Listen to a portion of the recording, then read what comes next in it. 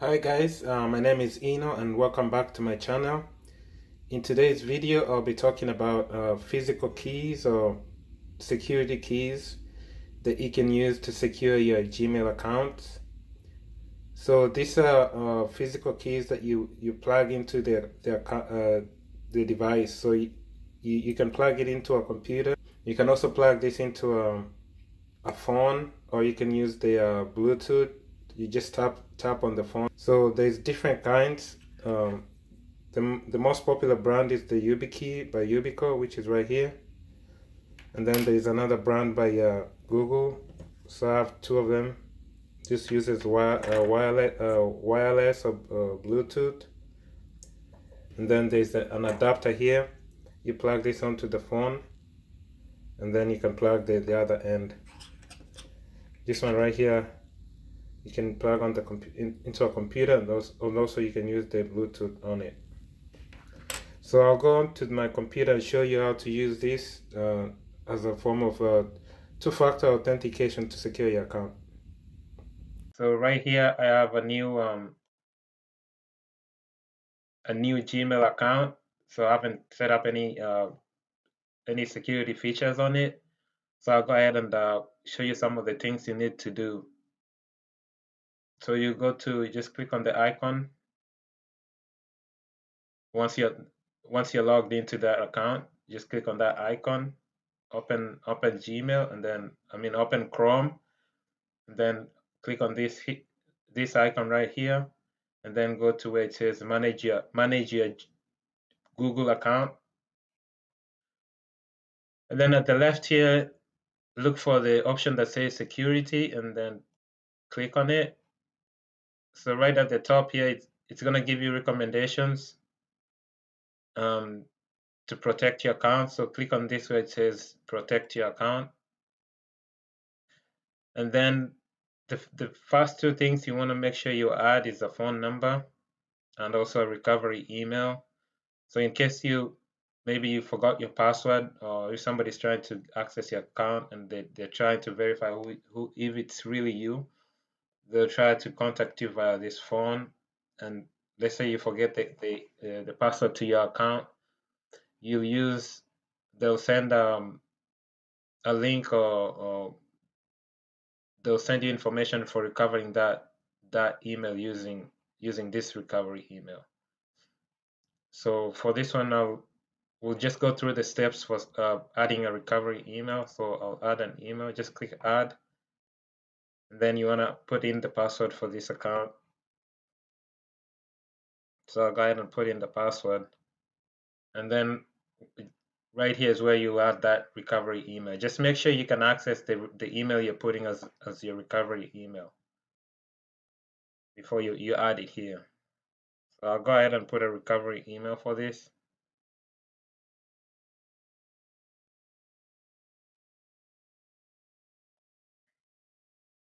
And then click next.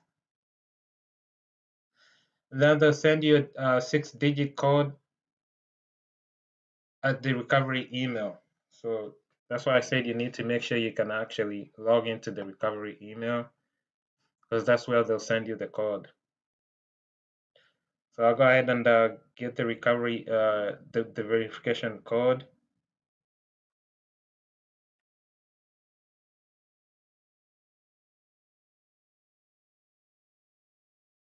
So it says that the recovery email has been verified because I've put in the code that they sent to this recovery email. So you can click done. So right here, I've just added a recovery email. Good practice, security practice, is to add a phone. We'll go to the account again and try and add more security to that account. So if you scroll down further down, you'll see where it says signing into Google. You have the password. Here you can manage your password. You can change it. You can go in and change it if you want to. And then you have you can use your phone to sign in. So you just need to turn this on and add the phone. And then there's the two-step verification. This is where you add this is where you can also add a phone. So you can add a phone, and you can add a security key, a physical key. This is just an added layer of security in addition to your password.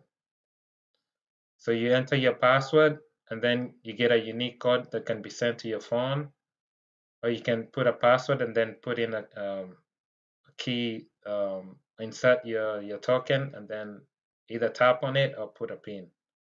So we'll go to get started. Again, you have to log into your account. So for two-step of verification, you can add a phone number here.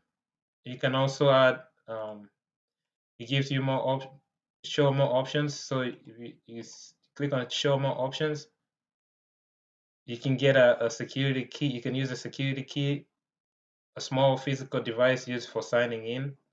So the tokens I showed earlier, they can be used here. Google prompt, you can get a prompt on your phone and you just tap on the prompt and then sign in. So we'll go to security key here. Make sure your key is with you but not connected to your device yet. Okay, so we'll go to the next. So here, just click on, it's gonna say insert your security key into the USB port. So just find a USB port and insert your security key. So I'm gonna insert my security key into one of my USB ports.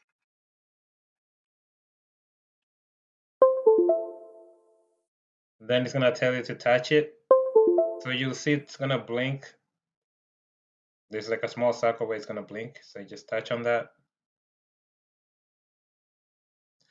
And right away your security key is registered. You can give it a name.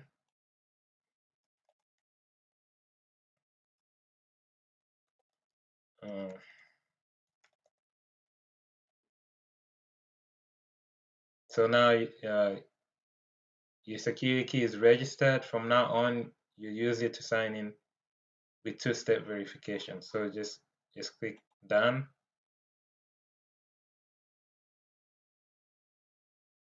Just make sure you don't lose that key, because and you can also have a backup key and set up a second key in case you lose your main your first. So they're telling you there's other options as far as signing into your account as a second step after entering your password, which normally involves you using your phone to tap.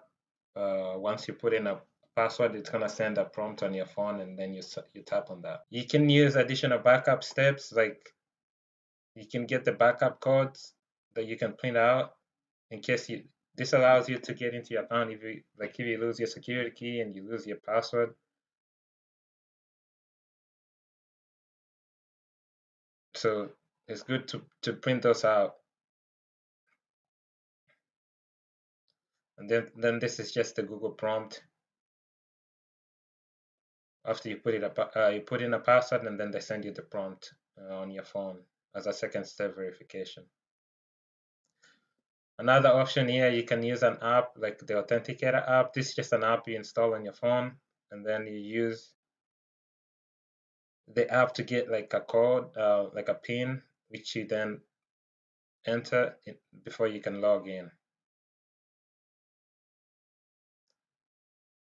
And then you can also get voicemail, or you can get text messages as a second step verification as well. So that's pretty much it. So we've set up that key, and we can try and see if we can log in and see if we get prompted. So I'll go ahead and sign out. Then I'll try to sign in back in.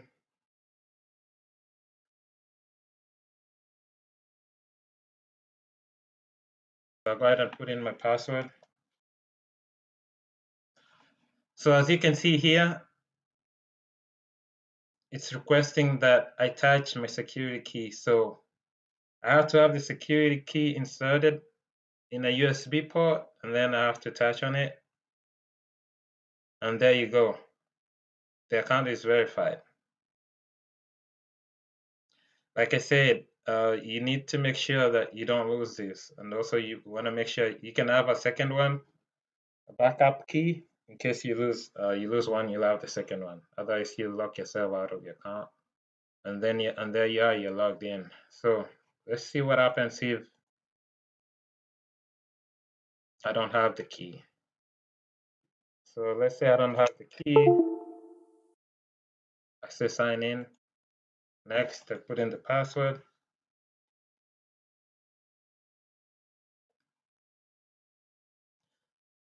So let's say I click on that.